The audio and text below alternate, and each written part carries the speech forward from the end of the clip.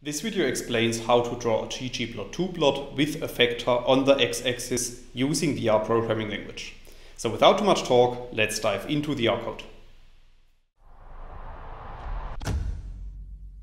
In this video I will show you an example, and for this example we first need to create a data frame, as you can see in lines 2 to 3 of the code. So after running these lines of code, a new data set is appearing at the top right, which is called data. And we can print this data frame to the bottom in the RStudio console by running line 4 of the code. And then you can see that our data frame contains 5 rows and the 2 columns group and value. And you also have to note that the group column has the vector class. So let's assume that we want to draw a ggplot2 plot where this vector is on the x-axis. Then we first need to install and load the ggplot2 package, as you can see in lines 6 and 7 of the code. I have installed the package already, so for that reason I'm just going to load it with line 7 of the code.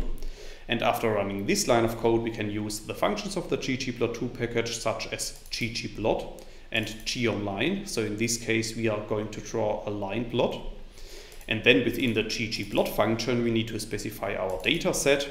And within the aesthetics of the ggplot function, we need to specify the x value to be equal to our vector column. So in this case, our vector column is called group.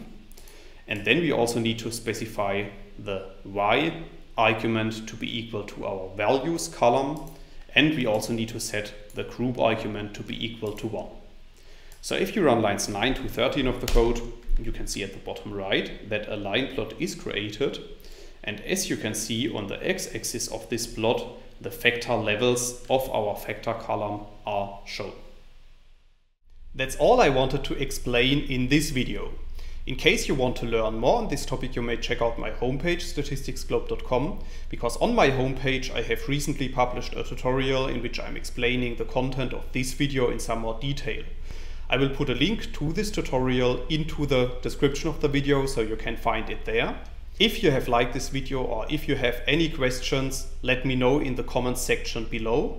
I'll try to respond to all comments as soon as I can. Furthermore, make sure to subscribe to my YouTube channel to get notified about future video releases. I have already published about 500 videos on this channel, and I'm releasing new videos on a daily basis. Thanks a lot for watching. See you in the next video.